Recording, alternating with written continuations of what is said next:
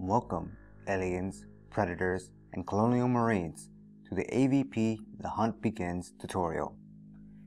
AVP The Hunt Begins is a skirmish tabletop game for 2 to 3 players, where players get to take control of one of their favorite factions from the AVP franchise. I'm going to split this video into 2 parts. This first part introducing the very basic rules so that you guys can get a general understanding of how to play the game. And then there will be a second video that talks about more in depth what each faction can do uniquely to themselves. Because you see, there are a lot of general rules that all factions will follow. However, there are also a good handful of exclusive rules that only pertain to specific factions. So I won't get into too much detail about how those work. Instead, we'll talk about the game here itself. So right here out of the box, we've got the 3 factions set up. In the back of the book here, there are a bunch of different scenarios that you can pick from and set up the tiles and doors accordingly. So I've done just that. This game is played with cards, models, dice, and these ping tokens. Each faction has a number of these ping tokens, and on the front, it represents the model connected to the card, and on the back is the faction. And these are used to hide the identity of what units you have on the field. This information is private to other players, but of course not private to the player who owns that faction. Each faction will also have a deck of strategy cards.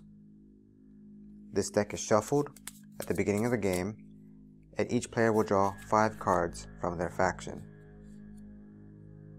before the game starts. At the start of the round, whoever has initiative will take the first card of the environment deck and flip it face up so that every player can read it and take this in consideration, because this effect will be active for the entire round.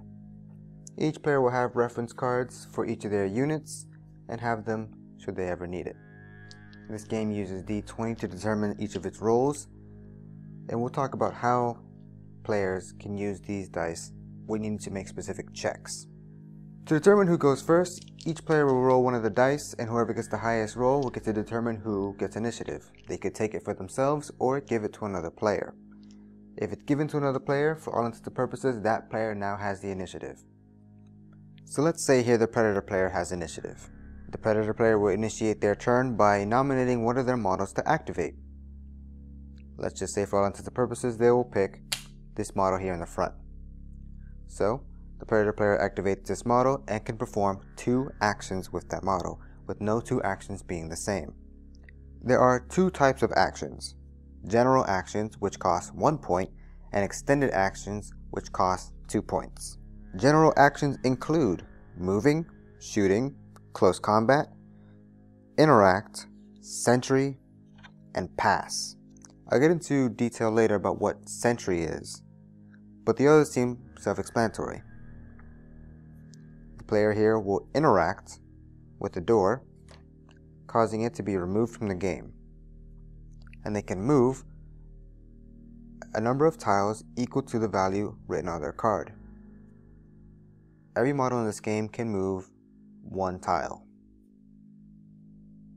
So they will simply move forward, and that will be that model's activation. Once it's used up all of its actions, the Predator player will take an activation token and place it on top of the token, just like that. The player will then proceed clockwise, and each player will do this until all of their models are activated.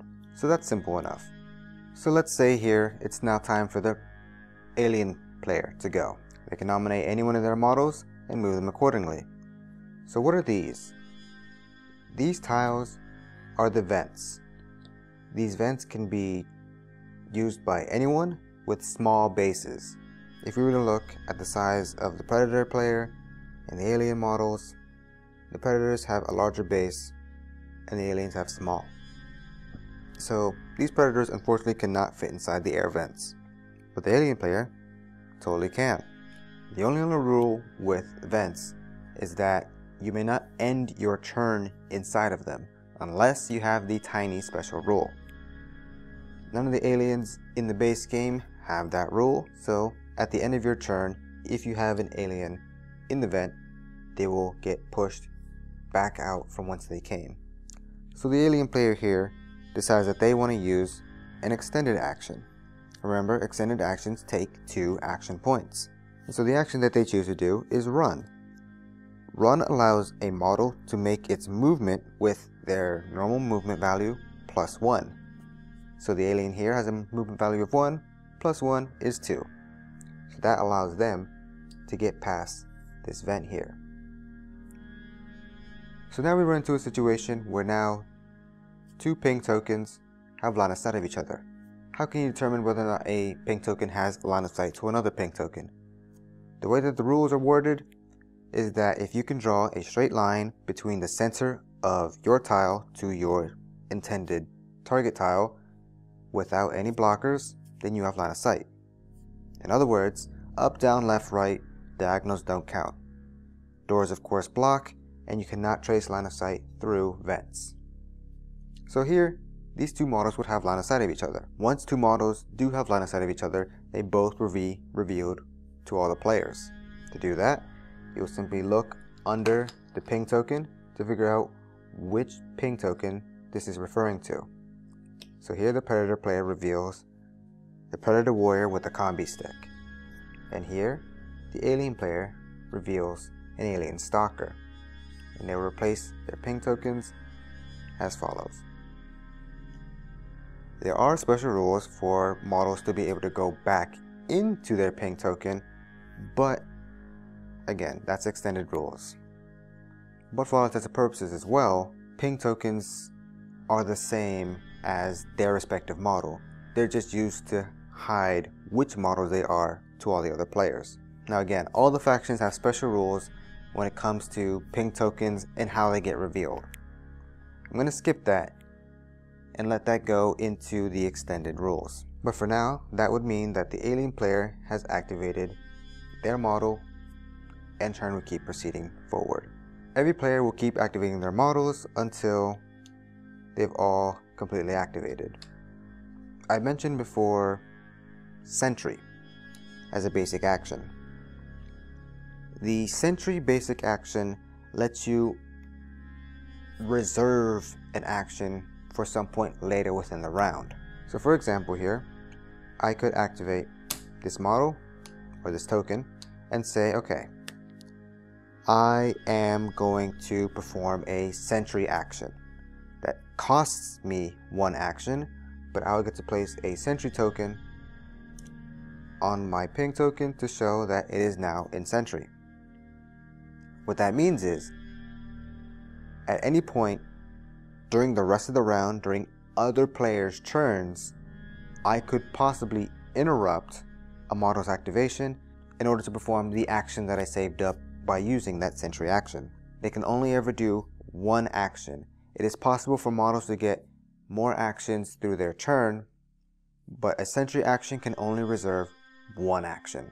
So if you got 3 actions at the start of your turn, you would perform 1, perform your Sentry, and then perform another action.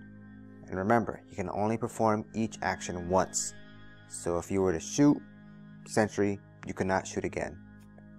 The only actions that you can take as your Sentry action are shooting, close combat, and move. So these Sentry actions can be used in between the activation and the actions of enemy models. So let's say we went around the entire table and everybody's activated great, and now it starts a new round of activations. And in the first round, the Predator player did the Sentry action, great. So that means now the Alien player gets to go and they want to activate this model. Okay, so they activate it, they perform an action, they want to get in here and attack the Predator. Cool. He performs the move action. And it's at that point, before he performs his next action, that the Predator player can say, stop, I'm doing my Sentry.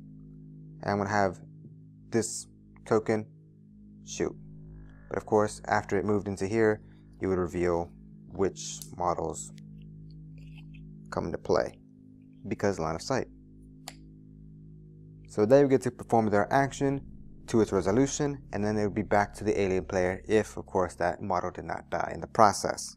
If by the end of the round you still have models that have Sentry tokens, the players will go by initiative order and perform their final actions, or choose not to. But if you don't use it, you will lose it at the end of the round. So let's talk about combat. On each card here, you'll see that there's a lot of information from the skill checks on the side, the weapons here in the middle, and on the back, there's a lot of different information pertinent to this specific card. So of course, when you want to attack somebody, you need to be within line of sight. If you're doing a melee attack, you of course have to be engaged with the model, which has some specific rules in case there are situations where there are lots of models, or just be in line of sight if you need to do a range attack. Doesn't matter the distance, there is no range in that sense. So in this case, this player wants to perform a range attack. So a range attack is determined by your range skill. On the right here of a card, you will see at the top there is the movement, the close combat, the range skill, the strength, the constitution, the leadership, the wounds, and the armor. So the range skill will be a number that you have to roll under. You would take a d20 and simply roll it. And if you roll under the number, your attack successfully hit. If the model was hit, the enemy who got hit will then have to perform an armor test to determine whether or not they suffer a wound from that hit. To perform this test, that player who got hit will look at their reference card for the model that got hit and look at their armor value. The armor value is the bottom number here in the corner, and they will have to roll lower than that number. However, that number gets modified depending on the strength of the weapon used in the attack. So let's say here that the Predator Warrior with the combi stick used their wrist dart. The wrist dart has a strength of 12. That is 2 over 10, and so it will modify the armor value of the enemy by 2 in the opposite direction. So the Alien Stalker's armor goes from 10 to 8. They will take their dice, roll it. If it passed by rolling equal or less than its armor value modified, then they will not suffer any damage. If it fails by rolling over, it will suffer a wound and possibly be taken out. Once the model has suffered enough wounds equal to its wound threshold, it'll be removed from the board and killed. Fortunately, the alien did not die from this specific attack. Now, some weapons have an ROA value above 1. What this means is the rate of attack. If this Predator with a combi stick had an ROA greater than 1, I could then attack again. In the example where, let's say, I had multiple targets to pick from, I wouldn't have to attack the same target again. I could make my first attack, whether or not it hit or missed. I could then make my second attack and keep going until I've depleted all of my ROA numbers. If when trying to hit a model, you roll a 20, that is a critical failure. Remember, you're trying to roll low numbers here in this game. If you fail by rolling a 20, you cannot make any other actions that turn. So if that was your first action of the round, and you had more ROA, you would instead have to forfeit your turn right then and there. If on the opposite side you roll a 1, that is of course a critical pass, where the target model cannot make an armor roll to defend themselves and will take the wound. These same rules apply for close combat, but close combat is referring to being engaged. So what does engage mean as a key word? An engaged model is a model that is on an engaged tile. And what is an engaged tile? A tile is an engaged tile if it is occupied by at least 2 models of opposing factions. So in this situation here, this model would, or this tile would be considered an engaged tile. We have a Predator and an alien. It would also be considered an engaged tile if it is adjacent to a fully occupied engaged tile that is occupied by models from at least 2 different factions. What is occupancy now? That's getting into how many models can be on a singular tile. The answer to that is that each tile has an occupancy limit of 8 points. Each small base model the 30 millimeters, has a value of 1 occupational point, and each medium, the 40 millimeters, has a occupation point value of 2. So currently, this tile has a current occupancy of 2, 3, 4, 5. So if there were 3 more models here, or values of up to 3, there would be 2, 4, 5, 6, 7, 8, and bam, this tile is fully occupied. So if we had our predator player positioned like so, this model would be engaged with this tile as well, and he could perform melee attacks into that tile. If, however, that tile only had 8 occupancy points worth of aliens, these 2 tiles would not be considered engaged because neither tile is considered engaged itself. You would require 2 different factions to be on one tile and be fully occupied for it to transfer engagement to its adjacent tiles. We've talked about movement, combat, line of sight, and tiles. So let's get a little bit into detail for how these strategy cards work. Each player will have 5 at the beginning of each round to use at any point they would like. However, they can only use a maximum of 2 cards per round. When the players start the game, they will all draw the 5 cards and they will have the choice of a mulligan. They can discard everything and draw a new hand of 5. And they must keep, of course, the second hand. These cards can only be placed between individual model activations, unless specified specifically on the card. These cards can be used on the enemy player's turns. If the player whose turn it is currently wants to use one of their cards would take precedence first, and then the opposing players could throw in their cards. So it could be that the predator player here, if they were the primary player, could place a card on themselves, giving them whatever benefits, and then the alien player afterwards can say, well, I also want to put my card in there, which might be a direct counter to what you just put for yourself. But remember, this is between model activations. It's not the same as the sentry action, which is also between actions individually, unless of course the card says otherwise. But you simply use the card and then discard it. And then at the beginning of the round, every player will draw back up to 5, and if you ever need to draw cards and your deck has been depleted, you will simply reshuffle for your discard back into your deck. But the most important thing, of course, is how do you win? I mentioned in the back of the book here, there are different scenarios to pick from.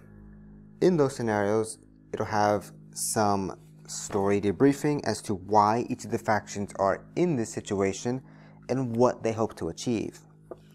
You can have a multitude of different victory conditions, from simple kill everything, or kill specific things, or do X amount of damage to X team, go to X room and do X thing, pick up item, take it back here, etc, etc, etc. There's a good handful of different scenarios and victory conditions in the back of the book.